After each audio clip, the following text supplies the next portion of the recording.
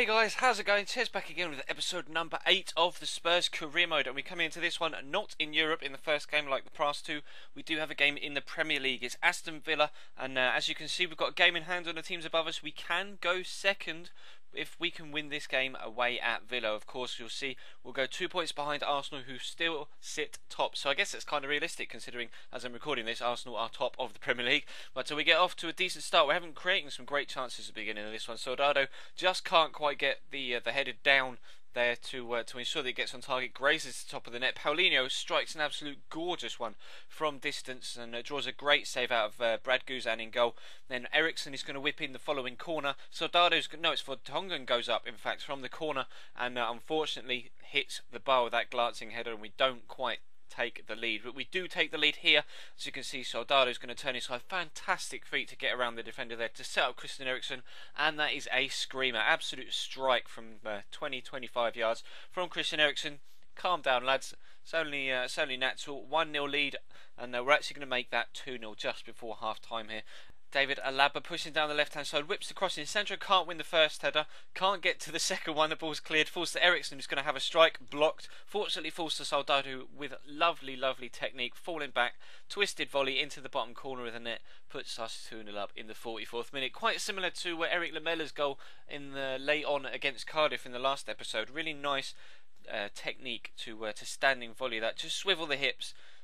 Really nice finish, and that is what Soldado is all about. He is just an out-and-out finisher, a poacher, and he puts us 2-0 up. But before half-time, they're going to pick up a free kick here. Obvious handball from David Alaba. Charles Nzogby is going to whip the free kick. He's absolutely fantastic. That is a wonderful free kick from Charles Nzogby, and they peg us back to 2-1 just before half-time. So I wanted to go in with a clear 2-goal. As you can see, the substitute there is absolutely delighted, waving his hands over his head in delight. But what a free kick, so accurate across the top of the wall as it jumps, just splits in between two players' heads. And we push into the second half. Paulinho goes close to putting us 3-1 up, but that was really the only effort in the second half of any particular note. Wasn't the best of halves, and we do pull away with 3 points, and that is decent. That puts us second in the league, but we are back to Europe now against Kuban Krasnodar, who personally I had no idea who they were until I played this game. And as you can see on screen, eventually I've had to slow it down because the league table isn't on screen for that long at the minute this year. Just kind of pops up and disappears. But as you can see, we're sat top of the league, level with Krasnodar Kuban on 4 points after 2 games. So it's going to be tough. And I'll be honest, I did underestimate them because I'd never heard of them before. I did underestimate them. But as you can see, that was Djibril Cissé there with a shot across goal that just trickles against the post, and Popov gets there first to make it 1-0 to Kuban. And I did a bit of research, I googled them, and they're actually members of the Russian league. I genuinely had no idea, but we get a chance for the rebound there, and Danny Rose shows no composure whatsoever and just rifles it over the bar. I was really disappointed with that. If he'd have done better then that could have got us back on level terms, but we have to rely on good old faithful Jermaine Defoe to put us back on level terms at 1-1. You get a 10G achievement there for you actually get an achievement for using the outside of your foot where it would have been the obvious thing to do to use your weaker foot.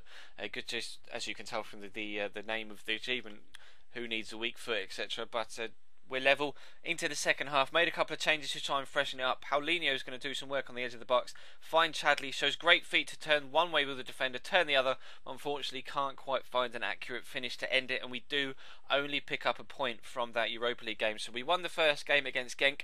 We drew away at Malmo, and we've drawn at home against Kuban Krasnodar. And I think personally, that's my fault. I did underestimate them. I put out a weakened side, and they made us pay. So we still sit top of the group, level on points with Kuban Krasnodar with 5 after the first round of fixtures in the Europa League group stage. We've obviously got to go away to Kuban. We'll have Genk at home, and we'll also have Malmo at home as well.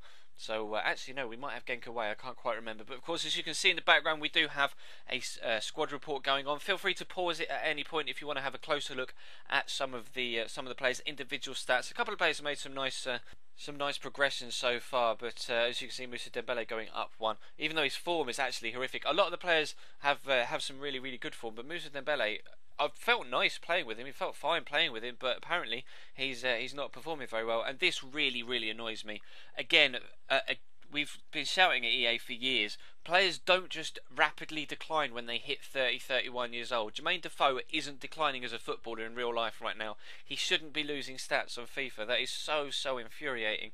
Hopefully for next gen, or perhaps next gen on the new engine, or perhaps for FIFA 15, they'll actually listen to the community on more than just sort your servers out. We want single player matches back, because career mode is a big part of FIFA gameplay. A lot of people enjoy career mode just as much as Ultimate Team, but of course Ultimate Team is where all the money is for EA, so they don't really care about career mode. But I care about career mode, and I'm enjoying playing this Tottenham career mode, and you guys have been absolutely fantastic with your response to the Tottenham career mode as well as the Ultimate Team stuff on this channel, so I cannot thank you enough for the huge support that you continue to show this channel, with likes, with comments, people subscribing every single day. It's fantastic, so please do keep it up, and of course feel free to leave the video a like if you could be so kind. That would be superb. There'll be a link on screen above the subscribe button and in the description to subscribe if you haven't already, and a link over the play button on the right hand side to the previous video in this series if you did miss it. So thank you very much for watching, guys. Feel free to check the channel page